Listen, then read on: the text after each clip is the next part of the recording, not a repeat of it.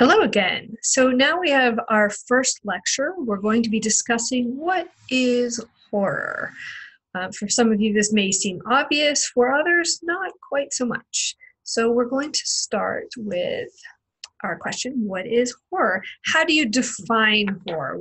How do you understand horror? And these are not mutually exclusive ideas.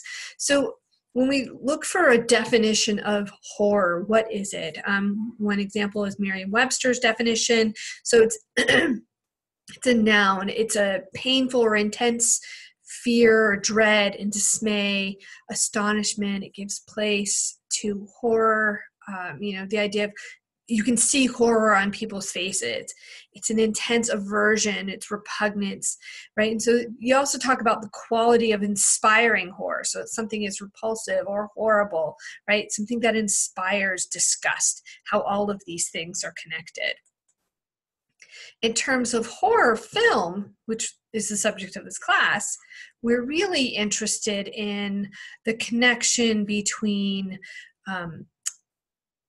how we define horror, but what is this thing that is horror film? What is it doing? And sort of you can look at it and say, okay, it's inspiring fear, disgust, all of these things are also connected, right? And so a horror film is designed specifically to elicit fear. It's supposed to be scary, or it's supposed to be shocking and disturbing. So even when it's funny, it still does those. It still is shocking in some way.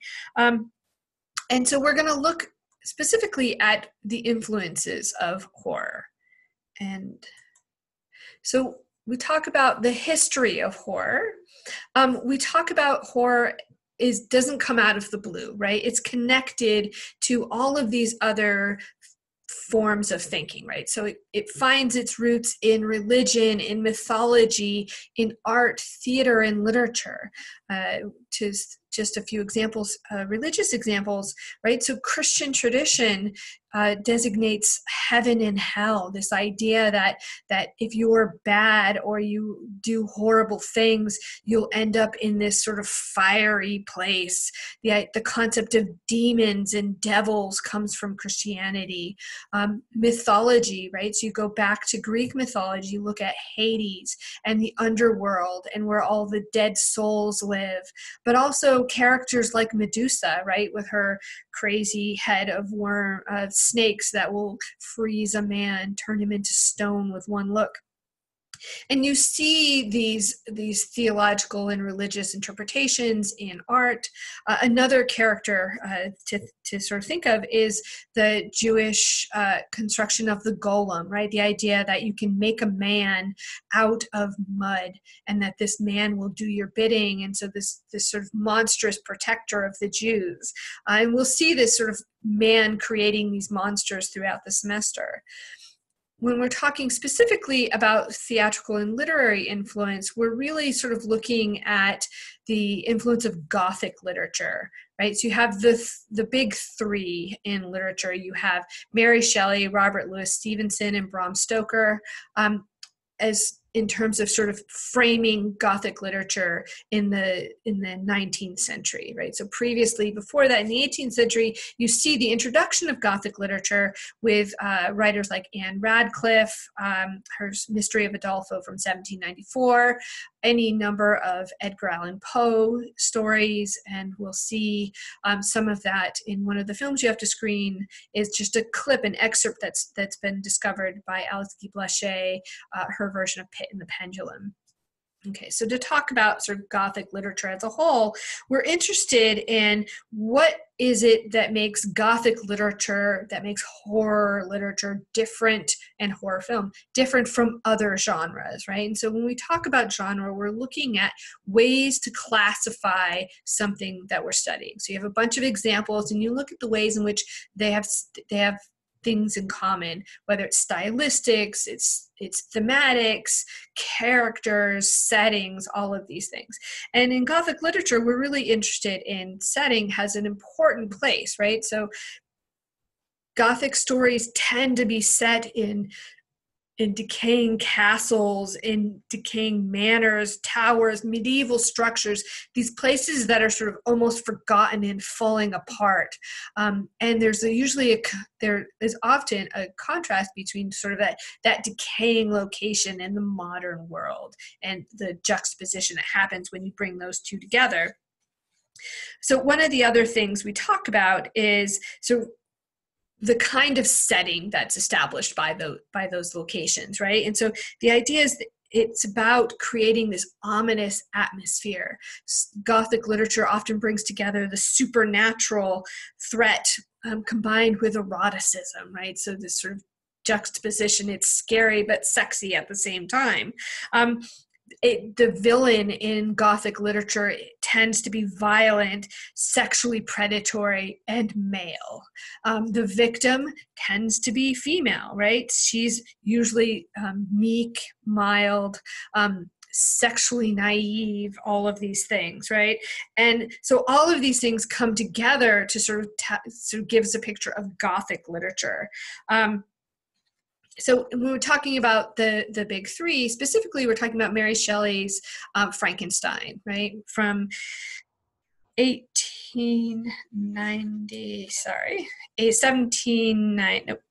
Shelley's 1818, so helps if I can remember. So Mary Shelley's Frankenstein from 1818. And so Frankenstein is really about sort of the problems inherent in man's mastery or attempts at mastery over nature, man playing God. And so what happens when we're in that situation and the problems that arise, right? Our own hubris becomes our destruction.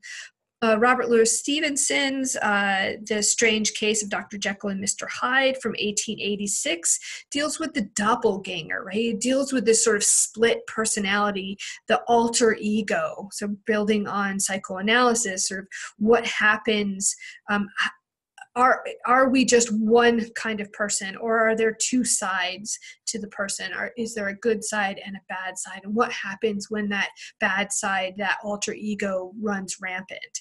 And finally, we have Bram Stoker's Dracula from 1997, sort of at the end of this 1987. Sorry, 1897. Get my dates right. So in Bram Stoker's Dracula introduces us to the vampire. And the vampire is this sexually charged character. I remember seeing Frank Langella's Dracula for the first time when I was in high school and just being blown away because I had never thought of vampires as sexy. And then boom, there he was, and he was amazing. That and Anne Rice's novels, of course, Interview with the Vampire, made vampires very sexy. So, but the idea of the vampire really pits this sort of supernatural force against modern rationality. How do you justify and bring together those two disparate images? Finally, we'll look at sort of precursors to contemporary horror film. And the person I'm going to introduce you to, Georges Méliès, is not typically, you wouldn't necessarily look at his films and think, oh yeah, he's a horror director. But his films are important because of what they did, because they showed at a time in early cinema, they showed sort of the possibility of cinema as a means of transforming and distorting reality. And in that sense, they were horrific. They're also horrific in the sense that the scholar Tom Gunning talks about the cinema of attractions, which really sort of took place in the late 1890s, early 1900s. And when we talk about cinema of attraction, we talk about this sort of where it's the shock and the attraction that becomes really fascinating, right? And that become popular, and that this idea that we watch these films and in some way they're shocking to us, and it's cathartic, right? It sort of slows one down in this new modern world and sort of numbs you to the everyday shocks that you interpret. And the idea that it wasn't just you didn't go to the films, you went to see this special thing that was happening, right?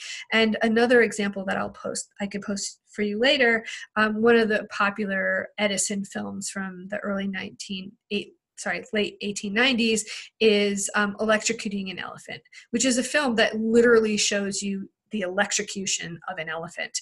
And it is quite shocking, but it was also extremely popular. And it's not like they electrocuted the elephant for the film.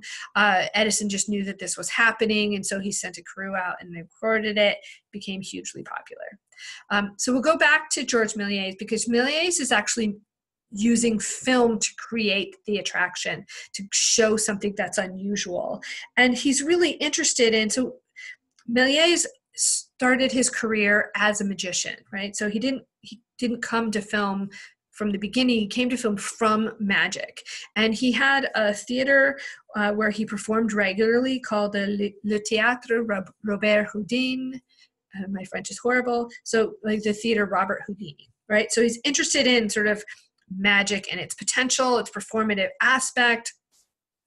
And magic is this, again, magic itself is an attraction. It's shocking. It's supernatural. We don't understand it, right? And so when Méliès saw film for the first time, he said, hey, I could use that to record my performances. And along the way, rumor has it that one of the things that happened is he's recording one of his performances. The camera got jammed the film got jammed in the camera. He stops. He fixes the camera, he goes back to film again, and the horse and cart that was in the frame had disappeared, wasn't there anymore, but he kept filming. And then when he watched the film later, right, so this is at a period when they weren't editing, they weren't putting together two pieces of film. Méliès, when he watched it later, he realized that he had inadvertently made the horse and cart disappear, and voila, in-camera editing becomes a popular pastime. And so he learned early on that he could do this. In addition to this, one of the other things that he plays with is superimposition, where he would film something, crank the camera, and then rewind, and then film it something else again, either in the corner, or he could have like dreams, etc. So here are a couple films that sort of are exemplary of this sort of shocking attraction aspect of Méliès's films. So the first film is Terrible Night from 1896. And I'm going to talk during the film.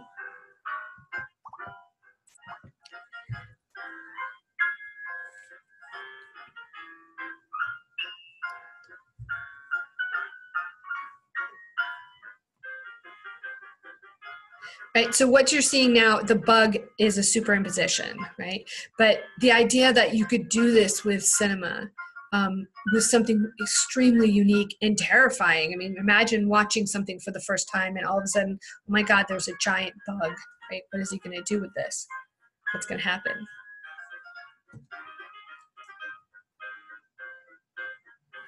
See, now it's actually a prop, not a superimposition.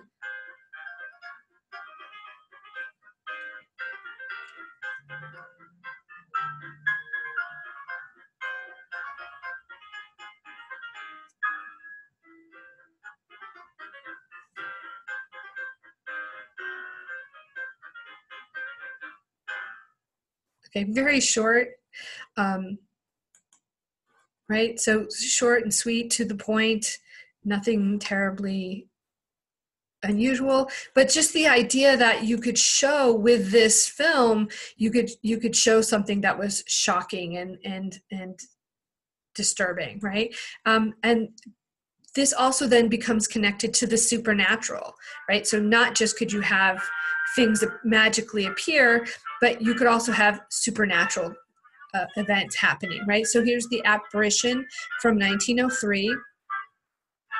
And there are a lot of films from this time period that deal with this sort of dreamscape or nightmare that happens, ghosts appearing, sort of this fascination with the parlor trick and the supernatural makes its way into cinema. And Méliès was a really big proponent of that.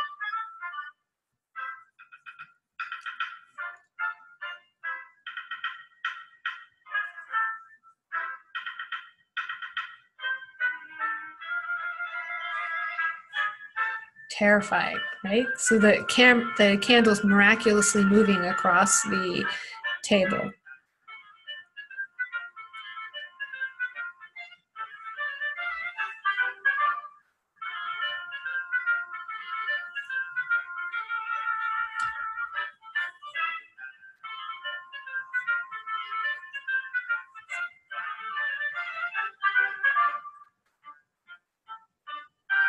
See, and again, this ability of cinema and the in-camera edit to change the size of something in a room, right? So what it does is it gives you the sort of the poltergeist look, where there's something creating all these bizarre things, making all these bizarre things happen that the man has no control over, right? That are just happening of their own accord, and it's terrifying.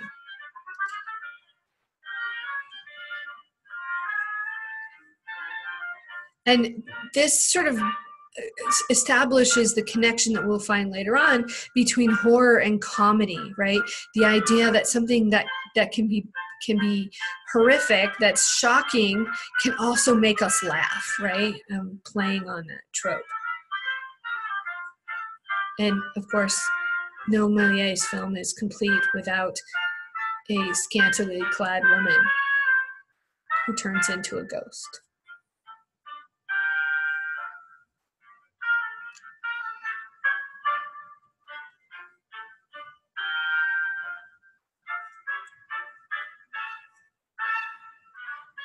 And keep in mind, sort of the acting style is really sort of indicative of Méliès and this kind of filmmaking, where it's meant to be a trick. He's trying to get the audience excited and wound up.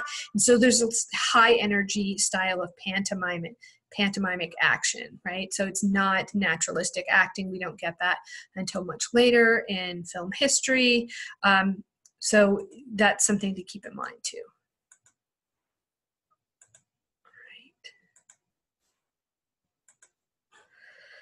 Okay, go back to our film. So now this is a later Méliès film again. This is The Devil and the Statue.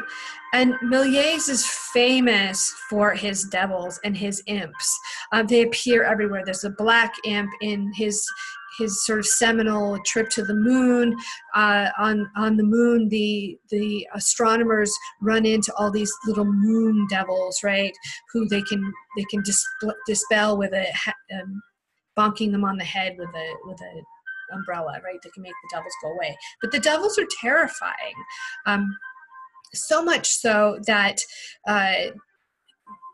there was concern about the influence of Méliès's films on children. So when I was in graduate school, I was doing research on Los Angeles as a film exhibition space. And one of the things I actually discovered were there was a group of little old ladies from Pasadena, and they were very interested in sort of the moral implications of cinema on children, and especially not just children, but unaccompanied young women in the movie theater, right? And in one of their complaints to the Pasadena newspaper, they were complaining specifically about these films that had these devils in it. And there was the assumption that by showing the devils in film, it would make children and young women devil worshippers, right? And so this is sort of emblematic of that kind of film. The other interesting thing about this particular film is we already see this sort of threat of female, sort of the way in which the devil or the supernatural force threatens sort of female virginity, or just you need to protect sort of womanhood, right? And so how do you do that? Right? You let in the guy who's going to protect her from the devil. Of course, he doesn't actually protect her. The woman, the angel, protects her, but you get the idea. Okay, so that's all for now. I'll see you again later. Have a great day.